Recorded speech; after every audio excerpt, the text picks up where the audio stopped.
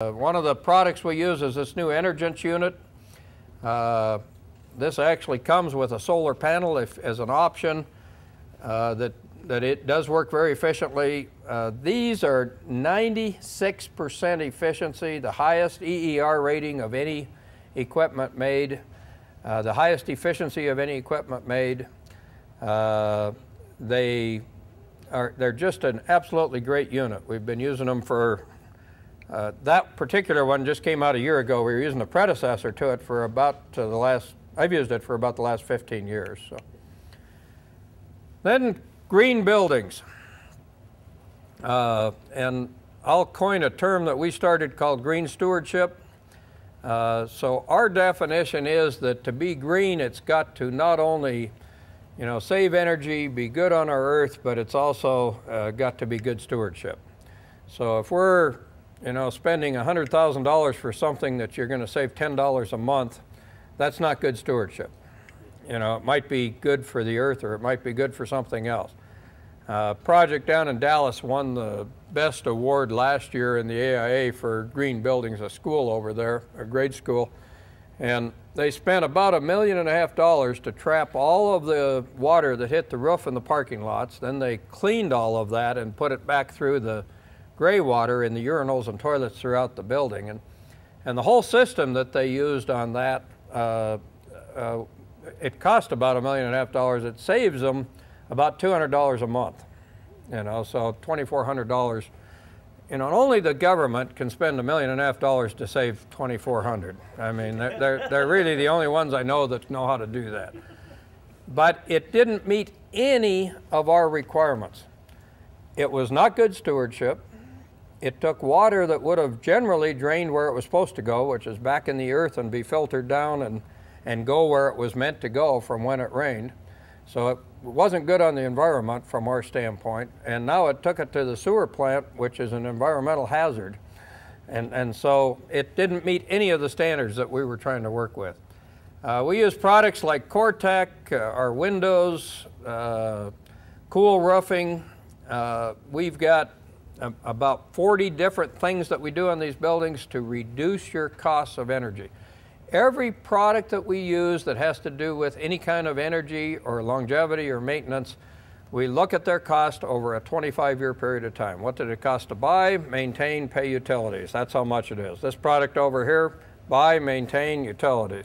I like this one better. And it might be that it was all in maintenance and utilities. We pay more for the product today, less cost down the road. And that's how we approach that. We seek to hit a 50% utility savings over your other way of doing it. I've got a school that we did over in Ogden back in 2002 at the Winter Olympics. And it was a high school, about 60,000 square feet, Christian high school.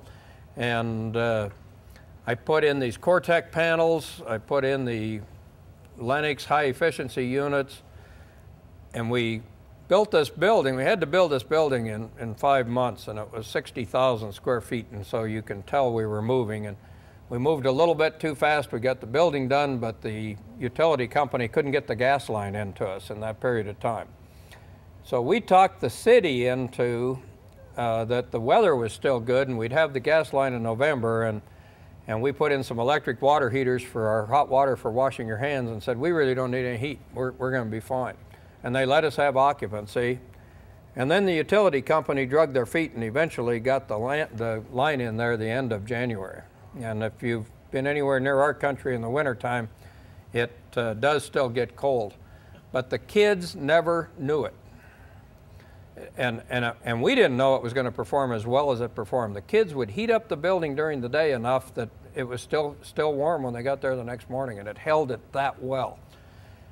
Today, that 60,000 square foot building has gas bills, which is our heating side of it, of around $150 a month in the wintertime. and it's just the way the building was built. And that's just an importance of what you're trying to do. So we want to get a 60% savings in maintenance costs. We do that with some of the different products we have, Tajima, which is a vinyl flooring that's 100% vinyl. Vinyl flooring itself that you get, like at Home Depot, is about 1% vinyl. You can pick up one of those and bend it and it's going to crack in half. You can take the tile that we use and you can tie it in a knot. It's that flexible. But more importantly, never needs waxing, ever. And so you get rid of that look. You're always looking clean. It's always looking nice. And it also emits something that kills all the bacteria and stuff that hits it when it hits the floor. So, by the way, our heating systems have all got products in it that clean the air and take out every virus while the air is going through the system.